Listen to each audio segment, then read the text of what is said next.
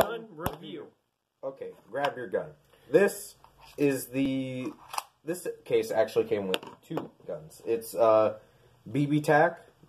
They're the people who made it, and it's a Colt 25 Mini type gun, and it came with its own case with these little latches, little carrying handle, and it has a styrofoam case with a little spot for the little bag of BBs they sent you. Or whatever you want to put in there. I'm not giving you any ideas.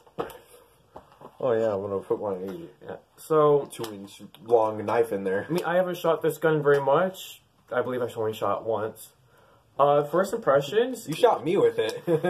First impressions of the guns. It seems to be kind of a weird plastic. I don't want to say cheap, but cheap.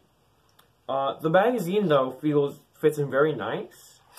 Unlike other guns of a similar model, instead of pulling on this tab to release the magazine, actually, I can show them real quick.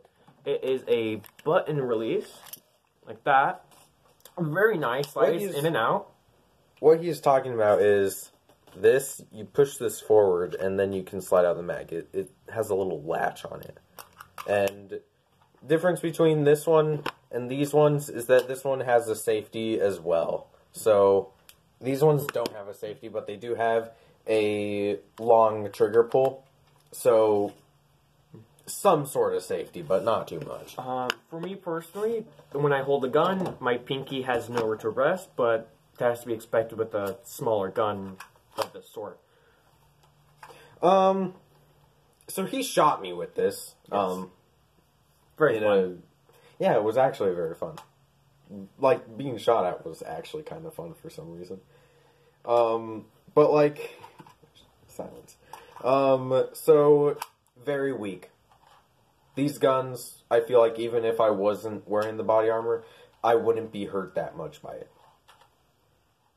Like, I didn't really feel this through the body armor. It was quite difficult, actually. And I don't even use, like, any of the plates or anything that a lot of people do use.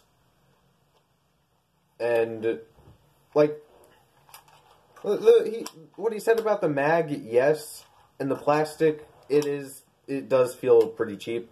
And sometimes when you pull back the slide for that one, it sticks back for a couple milliseconds. But that shouldn't be too much of a hindrance. If I had to rate the gun, I would give it 5 Sega Survival Gears out of 10.